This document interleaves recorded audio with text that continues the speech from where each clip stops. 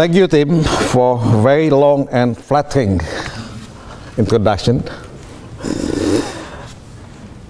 Dean of the Law School, Professor Carolyn Evans, Professor Tim Lindsay, and distinguished audience, it is my privilege to be at this prestigious law school once again, and as always, I feel very much at home here.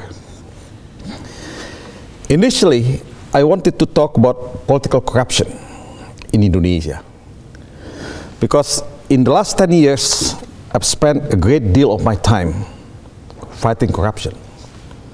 And I know the mother of corruption is political corruption, or what we used to call in Indonesia state capture corruption. In the last 12 months, I worked tirelessly with my Indonesian team, as well as the Australian team, to defend Myuran Sukumaran and Andrew Chan, to do whatever possible to save the lives and ultimately to save all of us from death penalty. As you know, we lost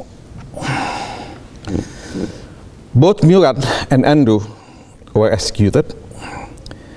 We lost not only those who were executed, but we also lost the very principle of human rights, the right to life. But the struggle to fight against the death penalty continues. Dear friends, I feel obliged at this point in time to offer my observations and my thoughts about death penalty. The title of my lectures tonight is Death Penalty and the Road Ahead, a case study of Indonesia.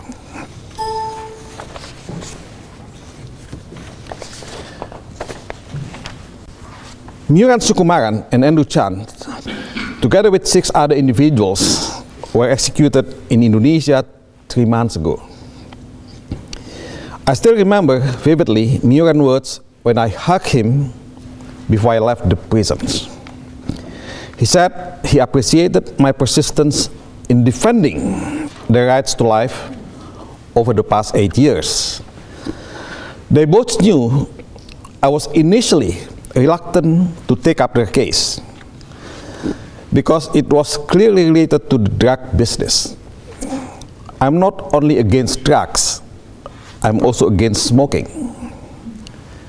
It took me almost a month before I agreed to take up the case, which I did only on the condition that I would limit myself to challenging the constitutionality of the death penalty in the law on narcotics. The provisions used by both prosecutors, judges in the death penalty verdicts against Myuran and Andrew. The judicial review, which I filed in the Constitutional Court, asked the judges to rule the death penalty unconstitutional, thereby invalidating those clauses in the law on narcotics that provide for the death penalty. I hope that with such a ruling, I could overturn all death penalty verdicts in all Indonesia. I was confident that the judicial review would be granted, particularly because the court has recently ruled that the right to life could not be derogated under any circumstances. The Constitutional Court, however, rejected our judicial review, declaring that the death penalty did not conflict with the right to life in the Constitution. Indonesia has had the death penalty since the Dutch colonial time, when the criminal code was introduced. Article 10 of the criminal code stipulates that penalties are divided into 2 parts: primary penalties and additional penalties. Primary penalties consist of the death penalty, imprisonments, detention, and fines. Additional penalties cover the revocation of certain rights, the confiscation of assets, and the public announcement of the court verdicts. Legally, the inclusion of the death penalty in other laws is based on its presence in Article 10 of Criminal Code.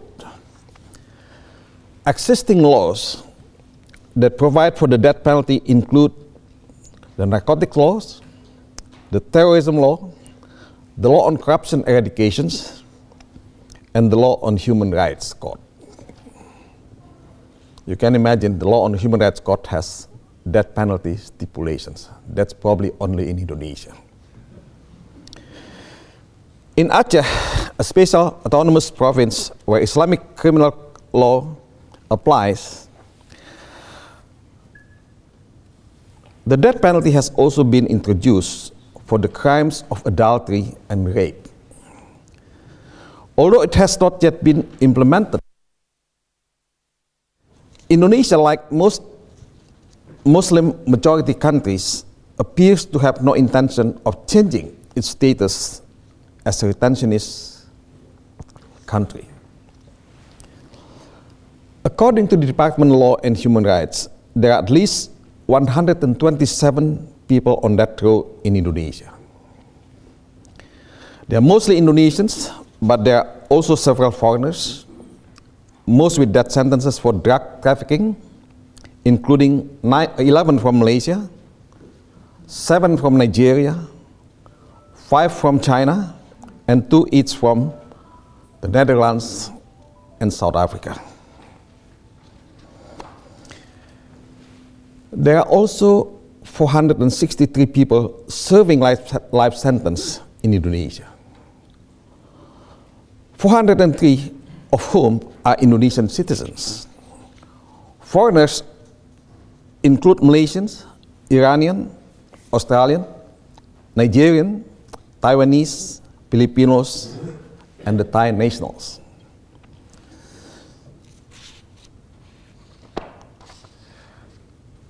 Within ASEAN, 7 other countries retain the death penalty: Brunei Darussalam, the Lao People Democratic Republic, Malaysia, Myanmar, Singapore, Thailand, and Vietnam. Although their approach to the sentence varies, 2 countries, the Philippines and the Cambodia, have abolished the death penalty entirely. As has Indonesia's closest neighbor is Timor. Brunei Darussalam, Laos, and Myanmar retain the death penalty in their domestic laws, but are abolitionists in practice. Myanmar commuted all death sentences in January 2014 and has conducted no execution since 1998. Indonesia, Singapore, Malaysia, Thailand, and Vietnam still carry out executions. Indonesia appears to execute more than the other 4 countries mentioned. Like Malaysia, Singapore has conducted fewer executions in recent years. Vietnam held at least 7 executions in 2013 and 3 in 2014. Thailand executed only 2 people in 2009 and none since. Malaysia and Thailand are seriously considering applying a moratorium. Vietnam also plans to restrict the applications of death penalty. Understandably, it is not easy to abolish death penalty, especially in countries where there are still strong cultural notions of retributions and revenge. In countries where Islam is the religion of the majority, the notion of the death penalty for certain crimes seems to be non-negotiable. And those who promote abolition can be accused of being anti-Islamic. Some progressive Islamic scholars, however, have reinterpreted Islamic texts, commenting that retribution or revenge should be weighed against forgiveness. In some countries, the belief that the death penalty will not only act as a deterrent, but will also restore order and honor, also complicates abolition. In Papua, South Sulawesi and Central Kalimantan, for instance, killing is seen as an act to restore a wrong person's reputations. Despite this, ideas of retribution and revenge are losing favor internationally, and people have started to consider other forms of punishments. The fact that moratorium are being discussed is an indication of a growing awareness that the treatment of prisoners must also be changed. In ASEAN, not all members have supported a proposed moratorium, but more countries see it as a more realistic option. As shown in one of the tables, Indonesia eventually moved from opposition to a moratorium to abstaining from voting.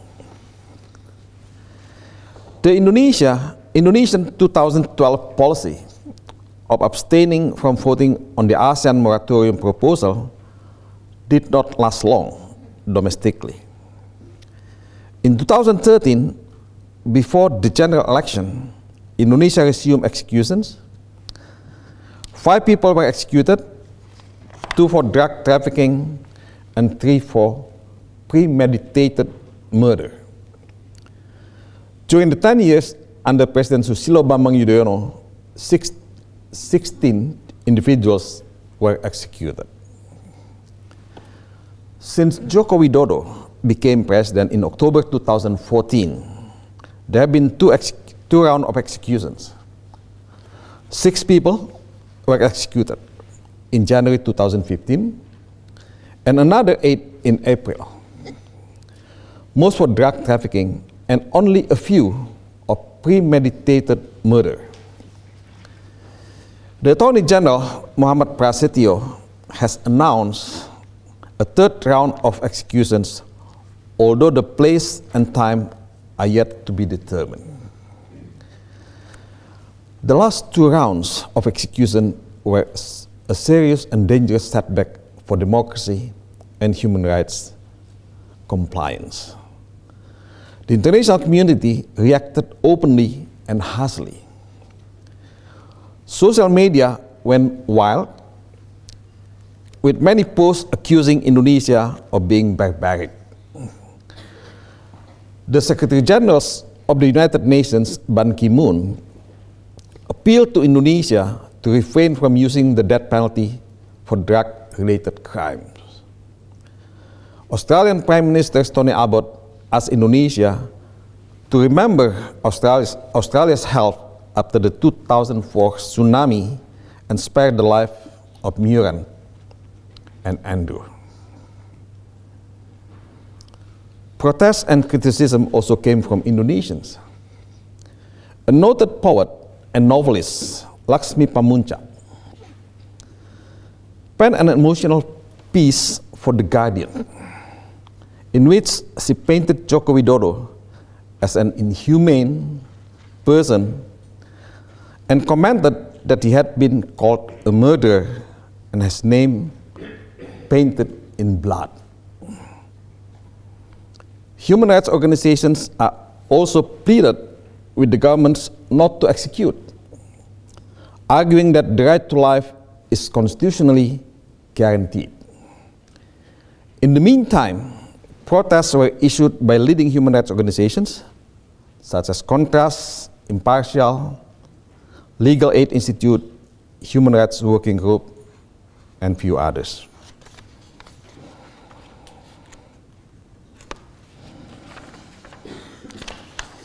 Indonesian law provides that in death penalty cases, everyone must be given time to exhaust any and all available legal recourses. The chairman of the National Commission on Human Rights, Hafid Abbas, stated that it was necessary to improve legal infrastructures, not prioritize the executions of death row prisoners. The government argued that backing down would tarnish their international reputation and was unwilling to wait for the legal process to finish. Joining the protests, singer Anggun Sasmi, now a French citizen, posted 8 objections to the death penalty on her Facebook. This included that she opposes the death penalty for every individual, regardless of his or her nationality, and Indonesia can demonstrate to other countries about its commitment to human rights. Sasmi protest was quoted by almost every major media outlet in Indonesia, prompting anger from people on the far right who accused her of being legally ignorant and unaware of the unprecedented risks faced by young people if the death penalty were opposed. In the name of human rights, especially the right to life, as it is guaranteed by the 1945 constitutions, the government of Indonesia should have cancelled the executions.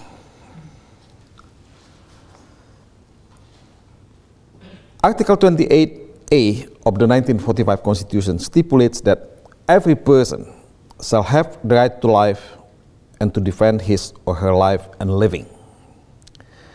This is a norm that binds state and society at large.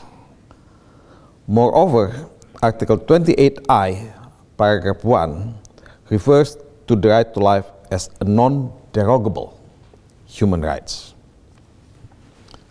Further, the International Covenant on Civil and Political Rights, which was ratified into Indonesian law in 2005, in Article 6, paragraph 1, stipulates that every human being has the inherent right to life. This right shall be protected by law. No one shall be arbitrarily deprived of his life. The right to life stands as most fundamental or supreme human rights in the most absolute sense. Paragraph 2 of Article 6 states that in countries that have not abolished the death penalty, it may only be imposed for the most serious crimes.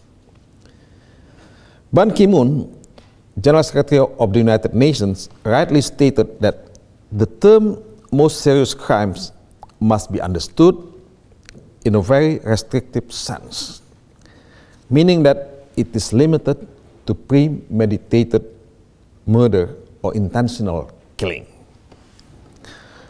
Debates on the right to life during the drafting of the Universal Declaration of Human Rights were always linked to the issue of the death penalty, because countries like the United States and the United Kingdom insisted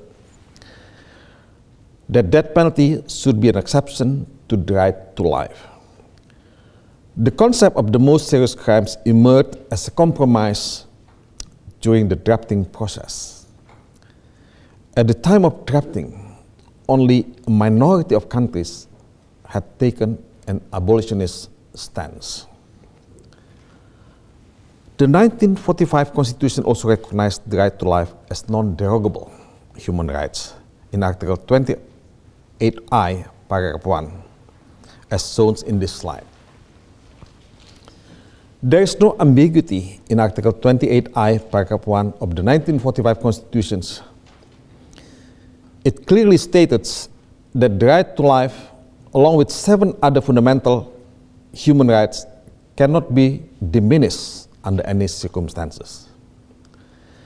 The 1945 Constitution now undoubtedly embraces the progressive notion of human rights, making the Indonesian Constitution one of the most comprehensive constitutions in the region in terms of respect for human rights. The question is whether the court recognized this. The Constitutional Court issued a ruling in case number 019-020-2005, 2 years before I proposed a judicial review on behalf of Andrew and Myuran. In it, the court reaffirmed the non-derogable nature of the right to life. Specifically, the court states that, I quote here, "It is the opinion that the human rights recognize the fundamental rights of the people. It can be said that among all the rights, the right to life, the rights to defend his or her life and living are regarded as the most important human rights. The importance of the right to life has obliged Article 28I of the 1945 Constitution to affirm that the right to life cannot be derogated under any circumstances."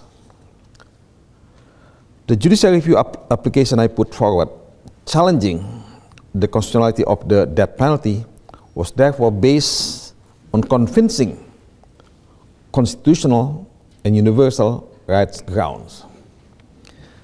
As mentioned, the Constitutional Court refused to declare the death penalty unconstitutional. The decision was not, however, unanimous. 3 judges disagreed and produced separate dissenting opinions. In its decision, in the case I brought, Constitutional Court decision number 2 and 3, 2007, the majority of judges stated that it would be misleading to solely emphasize the right to life without considering that the implementation of this right may violate other rights, including the right to life of other people. The court argued that Article 28I, paragraph 1, must be read in conjunction with Article 28J, paragraph 2. I quote here, "In exercising his or her right and freedoms, every person has the duty to accept the restriction established by law for the sole purpose of guaranteeing the recognition and respect of the right and freedoms of others, and to satisfy just demands based upon consideration of morality, religious values, securities, and public order in a democratic society." Interestingly, the Article 28J, paragraph 2 of the 1945 Constitution is very similar in its construction to Article 29, paragraph 2 of the Universal Declaration of Human Rights, as shown in this slide. Distinguished audience, the framers of the amendment of the 1945 Constitution appear to support the idea that the exercise of human rights must be subject to prevailing laws. Perhaps they did not consider whether people opposed to human rights, who view this right as a Western construct, could use of this provision to negate or even violate human rights. The legislation containing the death penalty was enacted before and after the amendment to the 1945 Constitution and does not specifically mention Article 28J, paragraph 2.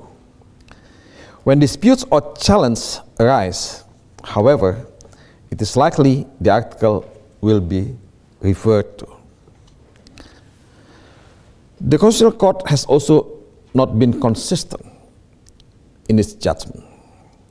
In decision number 19 and 20, 2005, and number 13, 2003, the Constitutional Court recognized the non-derogable human rights in Article 28I.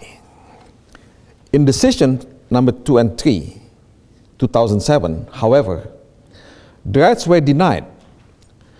This inconsistency is seen in the following statements. I quote again. "The Constitution is the highest law. The state cannot negate the Constitution because if it can, it will tear its own body. Article 28J, paragraph 2 of the 1945 Constitution, containing the possibility of restricting human rights as stipulated in Article 28I, paragraph 1, is not enforceable due to the praise under any circumstances. This upholds the right to life. The next statement from the same judgment seems to deny it. The court is of the opinion that all human rights can be restricted unless stated otherwise. In decision number 65, 2004, Judge Ahmad Rustandi, issuing a dissenting opinion in which he stated, I quote here, there are a number of human rights guaranteed by the 1945 constitutions. Based on Article 28J, every human right can be restricted for specific reasons except the rights mentioned in Article 28I, paragraph 1. Once again, it must be read along the line because if the 7 human rights stipulated in Article 28I, paragraph 1 can be derogated pursuant to Article 28J, it means that there is no difference between the 7 human rights and other human rights in this case.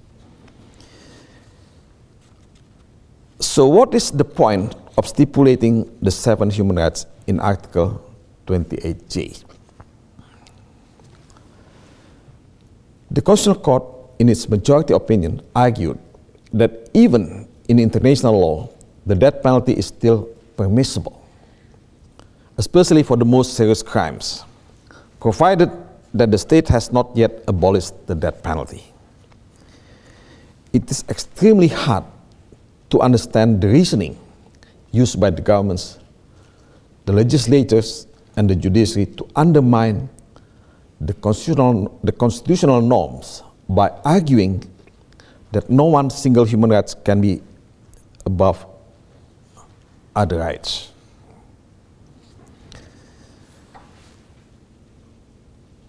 Let me talk about contradiction in policies.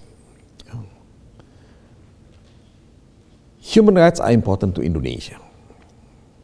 However, Indonesia has often failed to live up to its commitments in the implementation of these rights. The recent execution of prisoners are blatant examples of disregards for the right to life. This policy contradicts Indonesia's efforts to save the lives of Indonesian migrant workers facing the death penalty abroad. The government should, of course, defend its citizens abroad. But from a moral point of view, its policies of defending its own citizens while executing foreigners are conflicted at best, if not hypocritical. Dave McRae aptly describes the tension.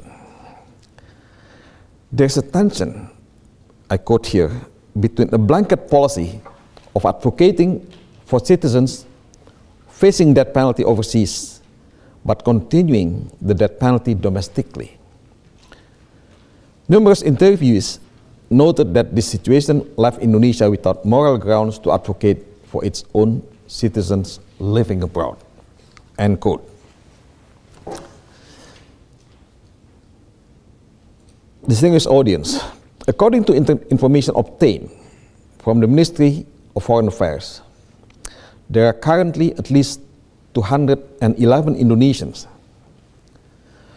most of whom are migrant workers, facing the death penalty in Saudi Arabia, Malaysia, China, Iran, Singapore, Brunei Darussalam, Thailand, Laos, United Arab Emirates, and Vietnam, with the highest numbers in Malaysia, followed by Saudi Arabia, and then China. It's not a small numbers. The original number of Indonesian migrant workers on death penalty overseas was 470 people.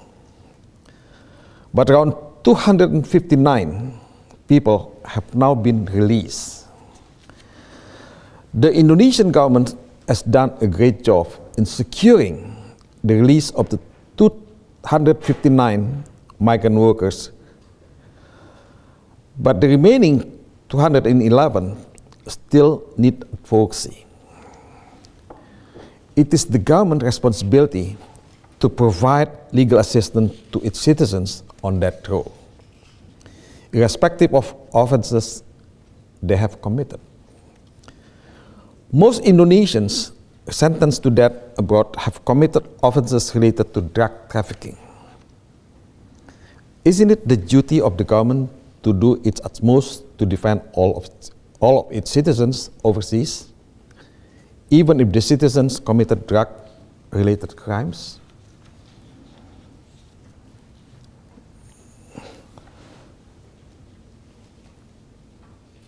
Although the data presented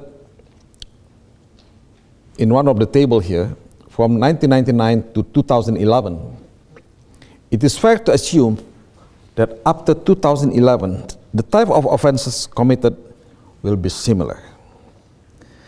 Interestingly, the locus for the crimes are in Malaysia, China, Singapore, Laos, and Vietnam, where the death penalty is mandatory for drug trafficking. This poses a dilemma for the government of Indonesia. How can the government attempt to advocate for its own citizens who are drug traffickers, while at the same time executing foreign drug traffickers in Indonesia? Reconciling conflicting policies will not be easy, of course.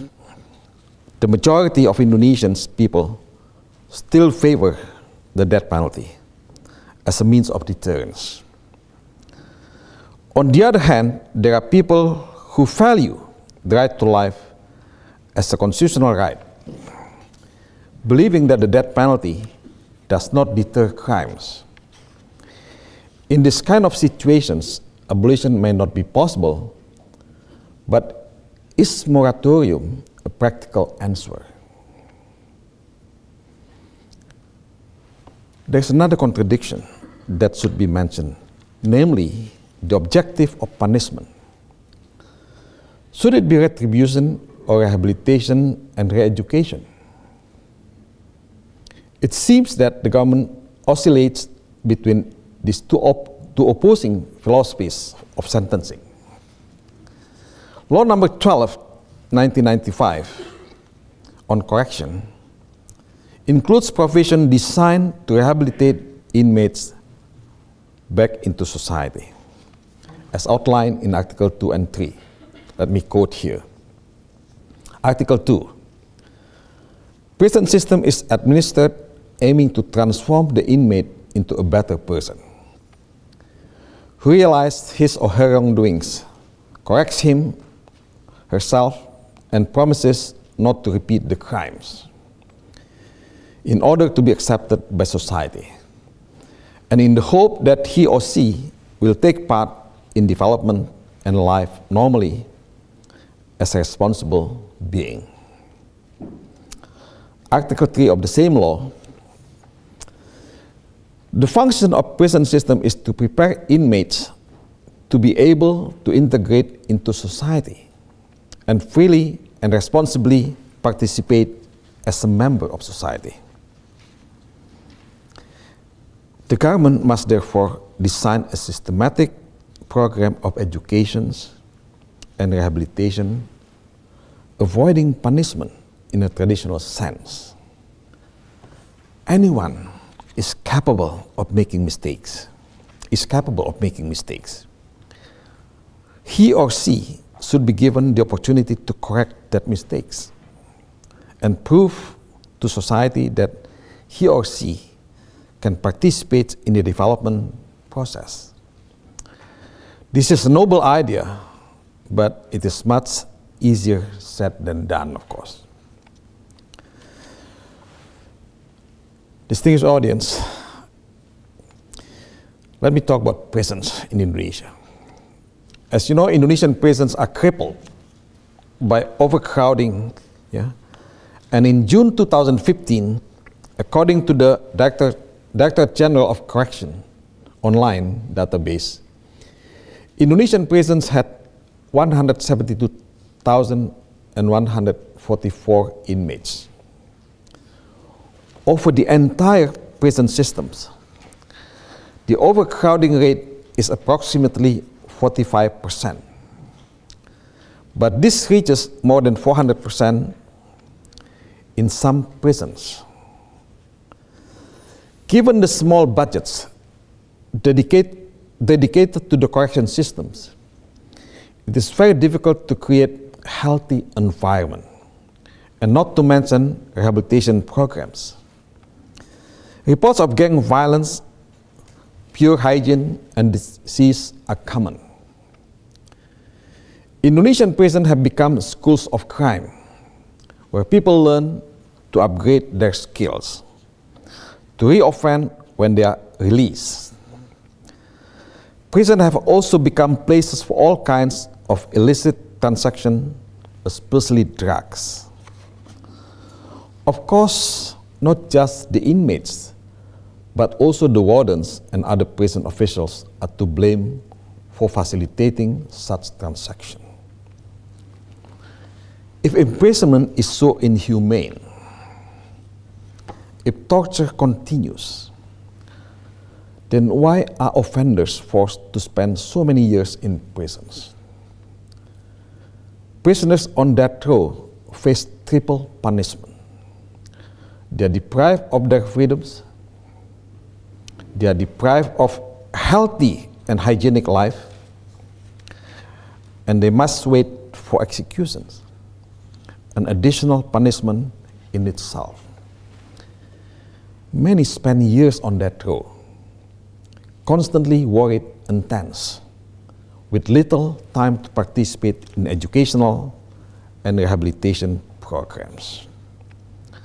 The government ignores the objective of education and rehabilitation outlined in Articles 2 and 3 of the Law on Correction. And it seems unconcerned by this contradiction in policies. It may pay a high price for this contradiction, as it has lost the respect of many of its own people, as well as the international community.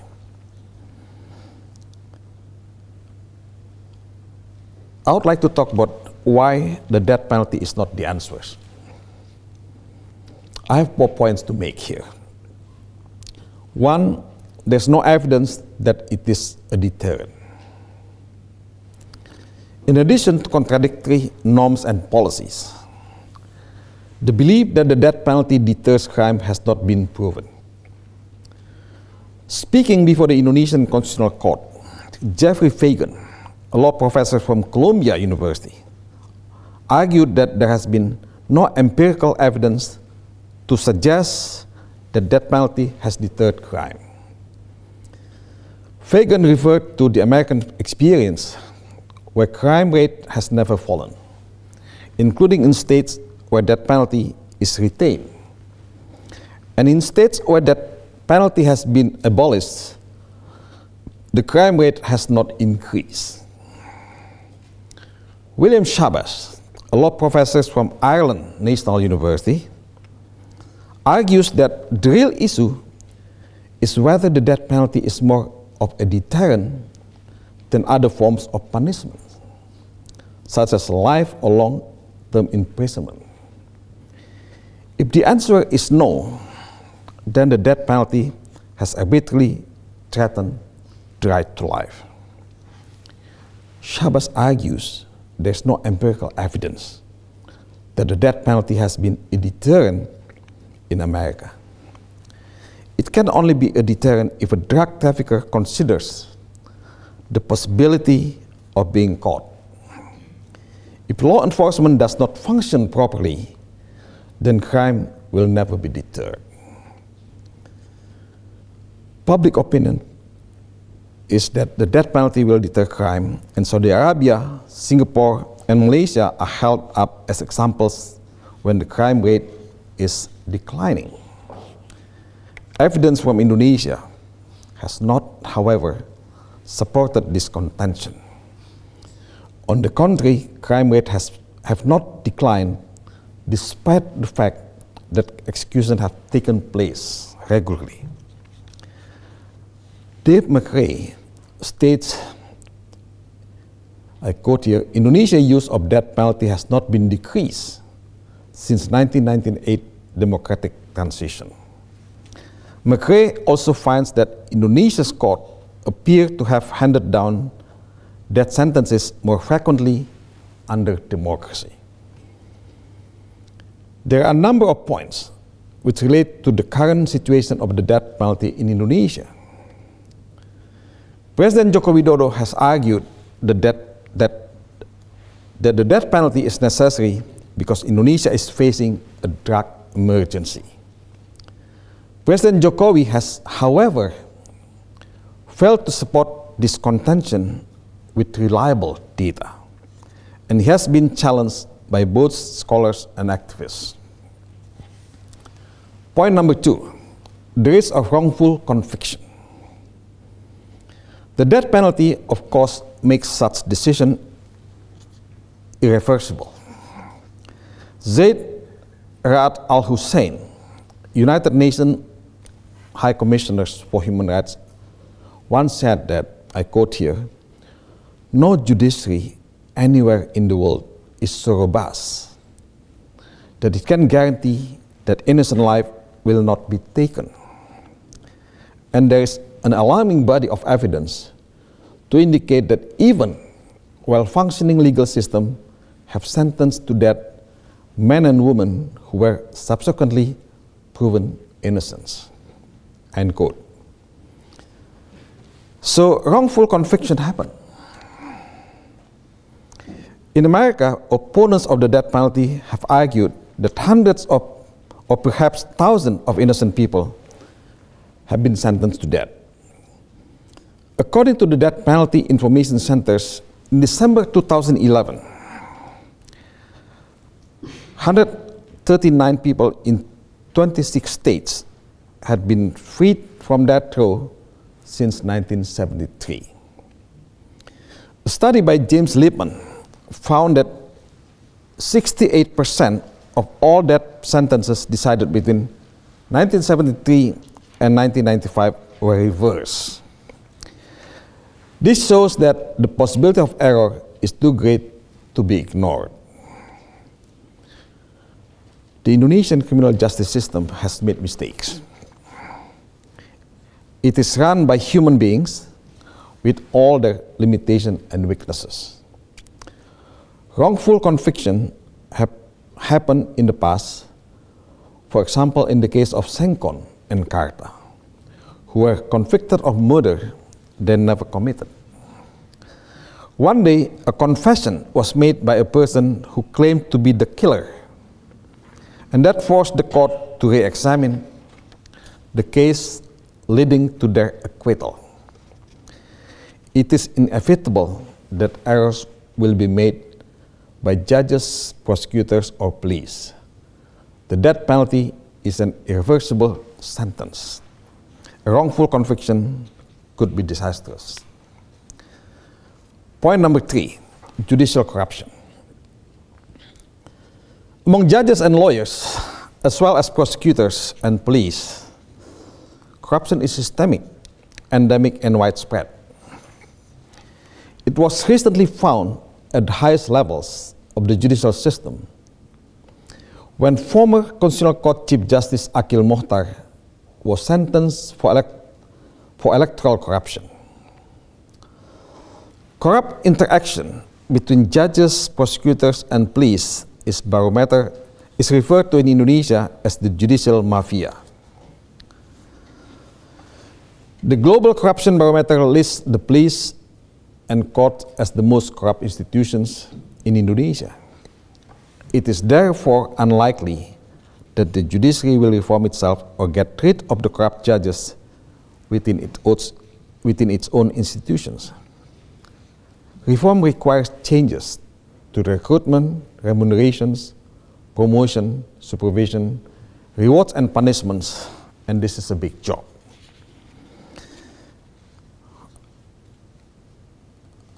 Muhammad Rivan, I think you remember this guy. The lawyer for Myuran and Andrew at the court of first instance accused the judges of asking for bribes in exchange for lighter sentences, but said the negotiation ended after the judges received an order from the superiors that death sentence must be imposed. Rivan submitted a statement to the Judicial Commission, implying that some transaction took place before this order came. It is difficult to determine the truth of this statement, but it is the duty of the Judicial Commission to investigate the matter. That's why we filed the report to the Judicial Commission. Regretfully, the investigations did not take place before Myuran Sukumaran and Andrew Chan were executed. We asked the Judicial Commission to summons Sukumaran and Andrew to question them, and they did not.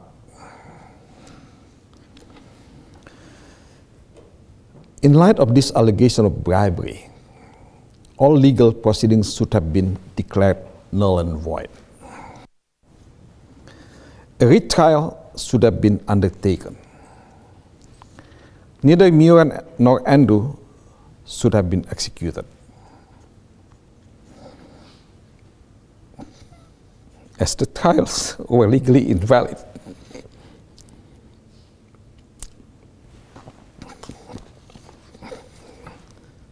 Justice was not served by imposing a death sentence through defective trial proceedings.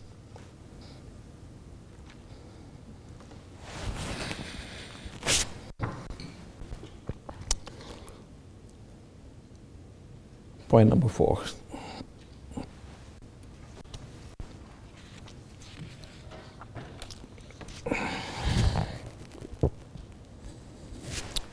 Clemency as the final recourse.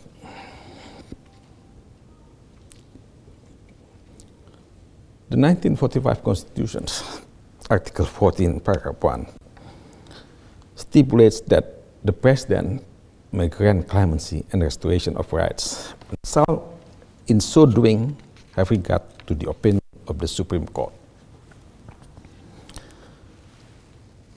The implementing regulations, Clemency Law number 22, year 2002,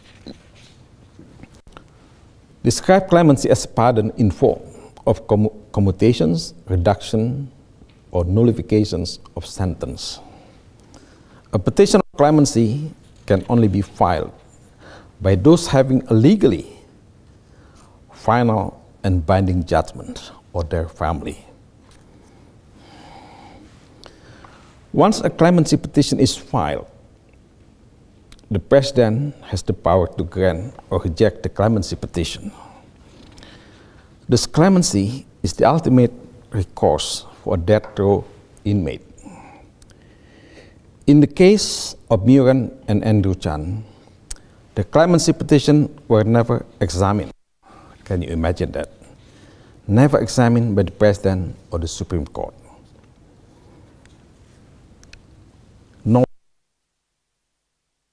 No one interviewed Myuran and Andrew. No one asked the inmates and the wardens. There was never any assessment of the petition conducted. No reason was ever given for rejecting the clemency petitions. The rejection only stated the clemency is rejected. No reason, none whatsoever. They were simply rejected outright. This was totally unacceptable and an insult to the right to life and sense of justice. This is my last part of presentations.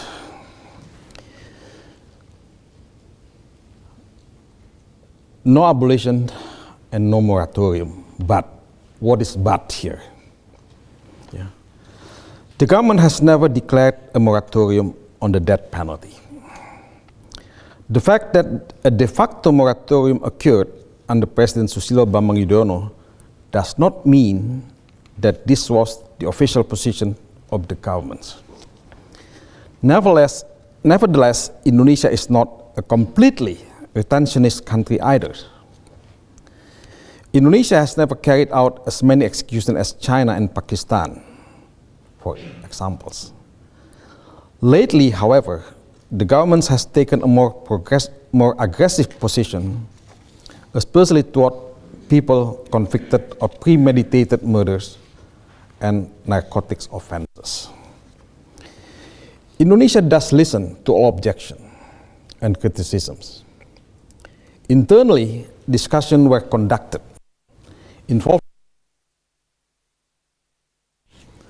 but unfortunately, support for the death penalty was overwhelming.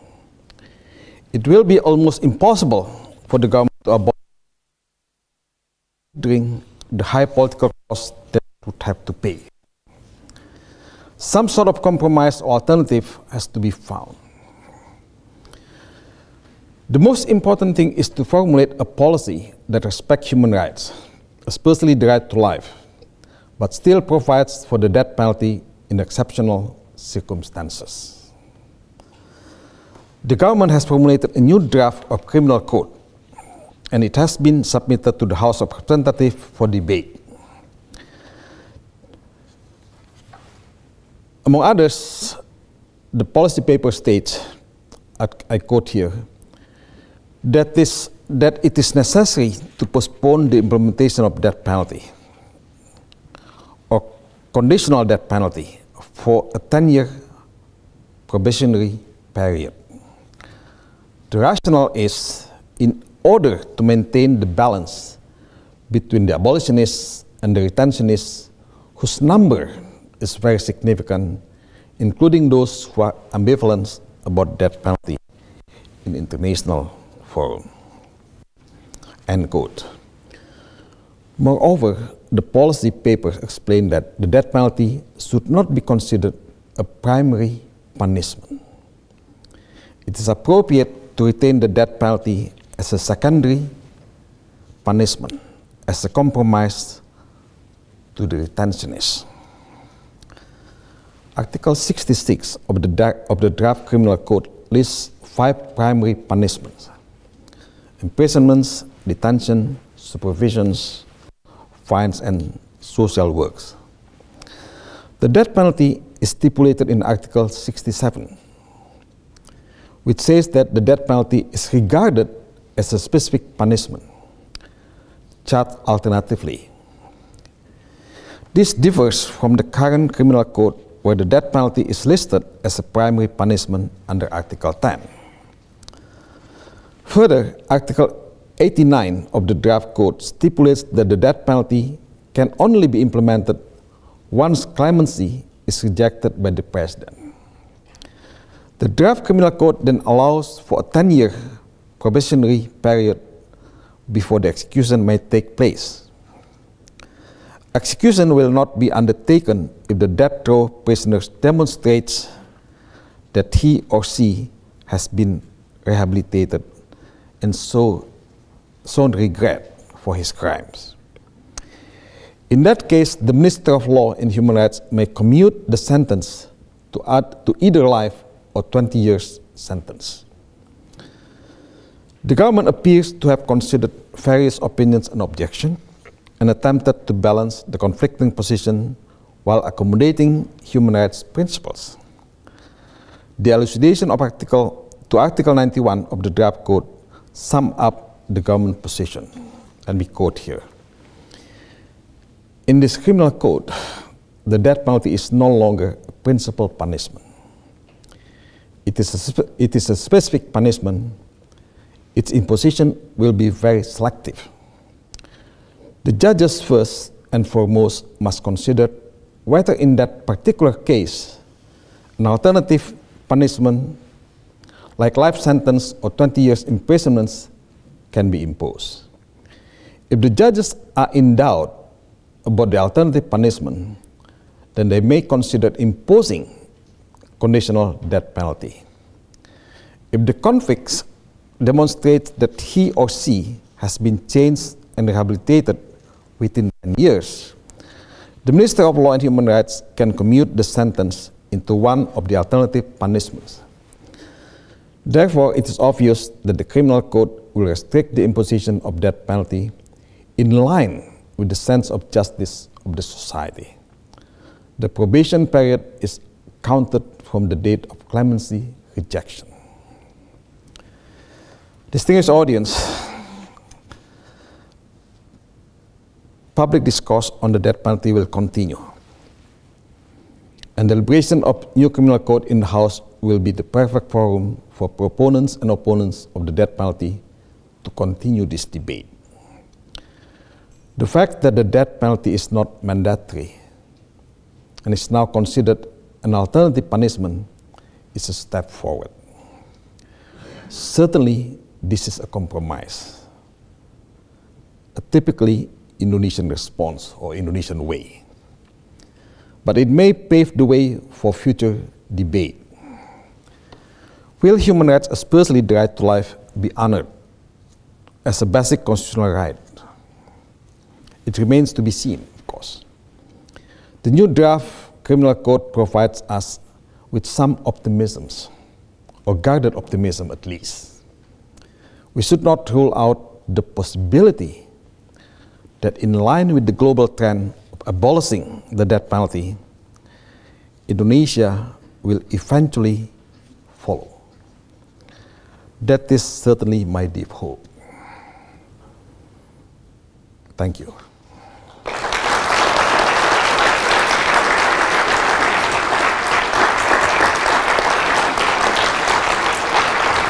Thank you.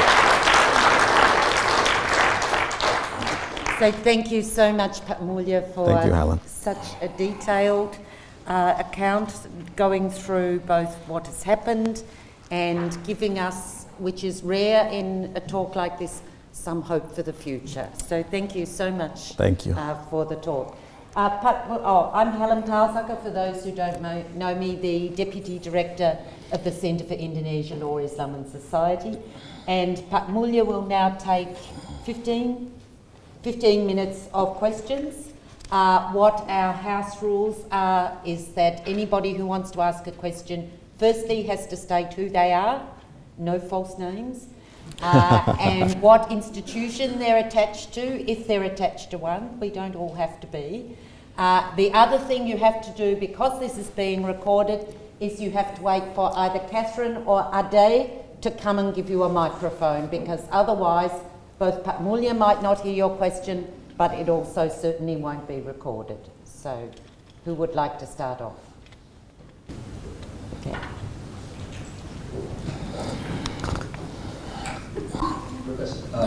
Todung Mulya Lubis, thank you very much. My name is Ryan Rosario, and I'm not affiliated with any institution. What I'd like to ask is, when it comes to submission to the House of Reps, is it possible that there might actually be some sort of, and you mentioned compromise at the very last thing, between, and I hate talking a binary thing, left and right, but say people on the left who might have a clemency notion in mind, and people on the right who might consider the cost of the imposition of the death penalty, the various legal processes, as being an unnecessary burden on the state, that they could actually come together to work together for progressive abolition. Might it work that way when it's submitted to the House of Reps? And I was thinking mainly because of an American president who mentioned that it could work that way in America, where the two opposite sides might work together to abolish it. Is it possible? Well, it should be possible. Indonesia, although there are limitations, there are restrictions, in publishing or in exercising your, point of view.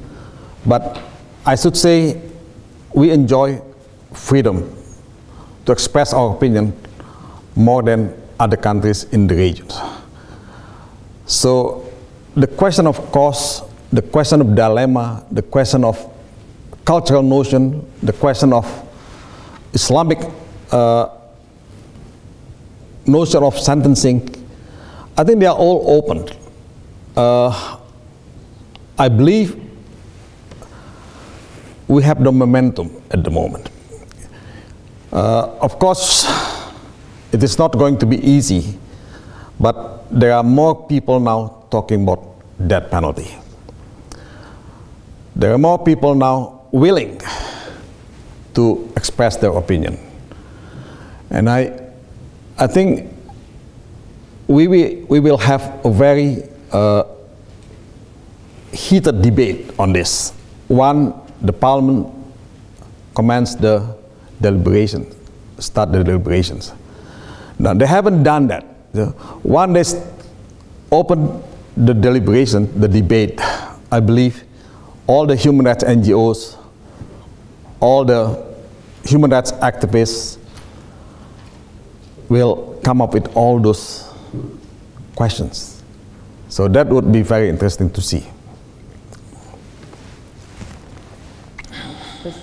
Yes.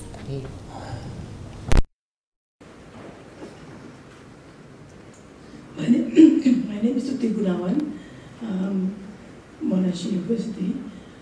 I have two questions. One is, what's the consideration of the cost of keeping Myuran and Richard for the rest of their lives? Isn't that going to be very expensive for the country? Probably people say it's just cheaper to kill them. Yeah. The other thing is that when I was in Bali 2 weeks ago, I heard that the traditional leaders said to the government that they don't agree about the death penalty. So if they want to kill Myuran and Andrew, don't do it in Bali. And is that why it is done in Nusa Kambangan? Can you comment on that? Thanks. Well, the cost, of course, yeah. But Indonesia prisons is not like prison here in Australia. It's not like prison in US. So I don't think the cost is the factors here. Yeah. Indonesia has allocated quite a significant increase in their budget, although it is still very small. Yeah, but I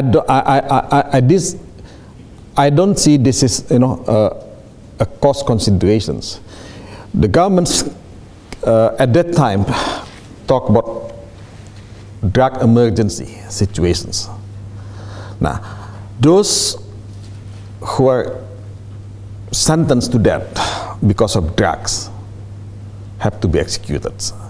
That was probably the main reasons.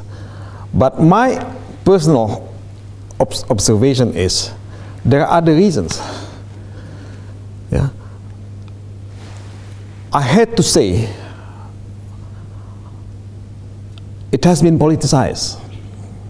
Yeah. In the way that the government want to get popular support for the poor performance in the economy. And keep in mind also that prior to the executions, there was a tension, there was a conflict between the police and the Anti-Corruption Commission. And President Jokowi failed to reconcile, to resolve the tension. And of course, it is not the main reasons, but I think it plays a role.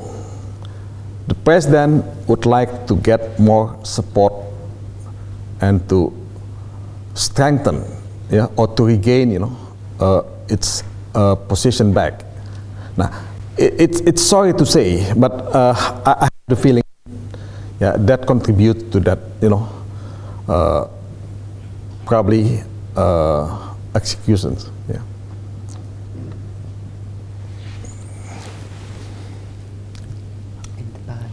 Oh, in Bali, okay. Well, I think at that time all execution took place in Nusa Kambangan. The government perhaps would like to have more, yeah, to have less and less attention and publicities. You know, if it is held in Bali, and that would be disasters. But I think they overlooked that, you know, even though it was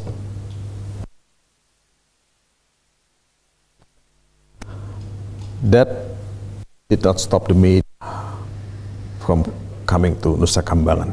So I think that was the probably this case has attracted worldwide attention.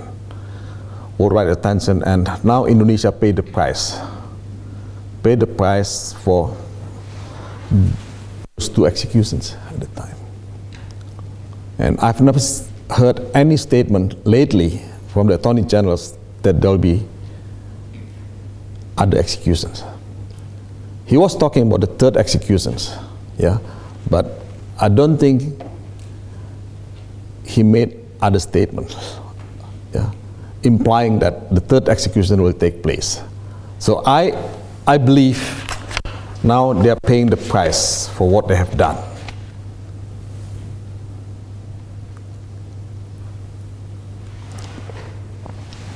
Yes.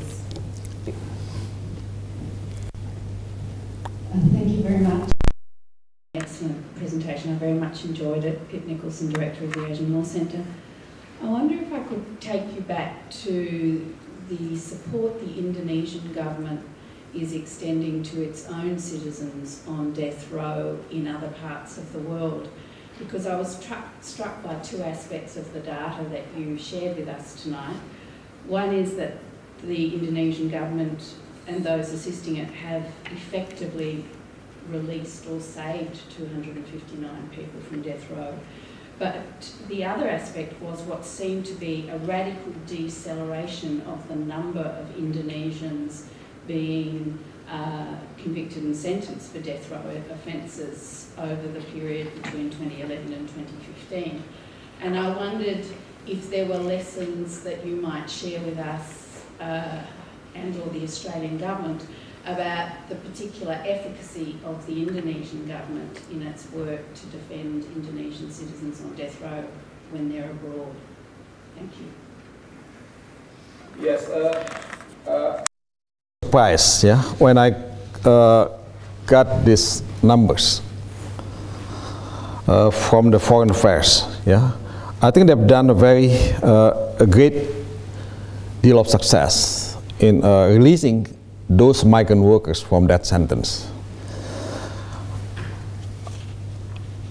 I don't know exactly, you know, what sort of diplomacy, what sort of advocacy, yeah, conducted by the governments. There has not been much publicity about that. Yeah. There are a number of NGOs involved in advocating those migrant workers overseas, but those only for few cases. Yeah, in Malaysia and probably in Saudi Arabia. So what has been done by the governments in releasing them, yeah, has never been publicized. So to me, this is also a surprising numbers. Now, what happened after 2013 and 2014? Now, my guess is the Indonesian have already realized the consequences and the risks faced by migrant workers, and the Indonesian companies that send the migrant workers have published a number of books and guidance and hotline contacts for the migrant workers. So although they probably are not that effective, yeah, but they have some assistance, yeah, available, so they can call anytime. So that probably also something, yeah, that has to be taken into consideration. But other than that, I'm not so sure myself. I, at one point, proposed to the Minister of Manpower to have a program, what I called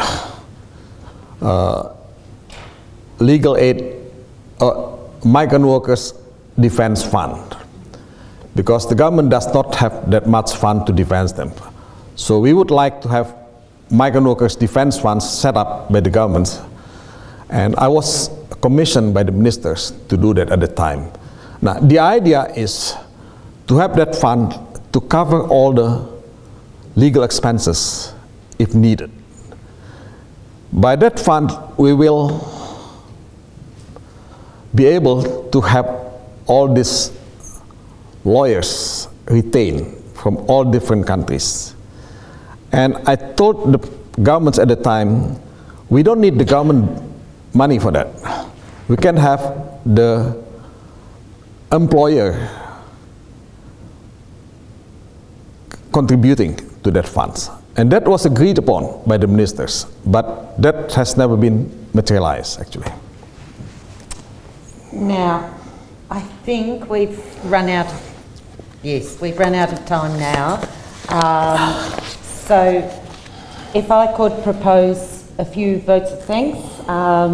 Firstly, we'd like to thank Professor Simon Evans, the Pro-Vice-Chancellor International, for funding the visit of Professor Mulya Lubis through the Melbourne Asian Century Visiting Fellowship. So thank you very much for that.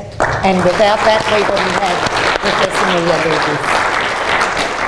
I'd also like to thank Professor Carolyn Evans, both for your support for tonight and also in general for supporting the work of the Centre for Indonesian Law, Islam and Society.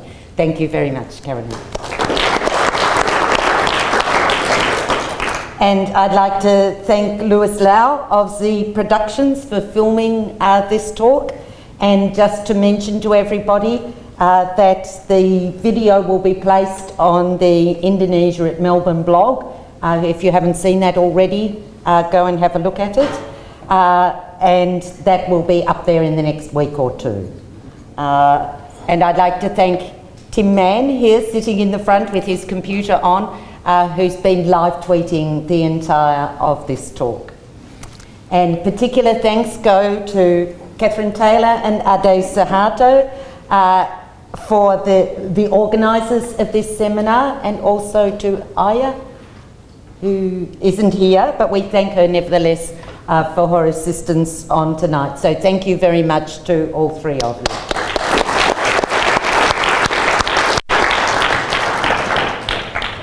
And last but absolutely not least, I'd like to thank Professor Mulya Lubis so much for your talk and for answering the questions. I think we're all much wiser for that. And here's just a small token of our appreciation. Thank you, Helen. Thank you. Thank you. Thank you.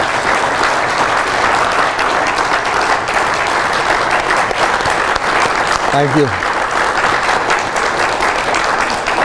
And there's one more thanks, because without anybody listening, a talk just doesn't have the same effect. So thank you to everybody for turning up, for listening attentively, and for asking questions. You can all thank yourselves. Thank you. And that concludes tonight. Thank you. Thank you, Helen. Thank you.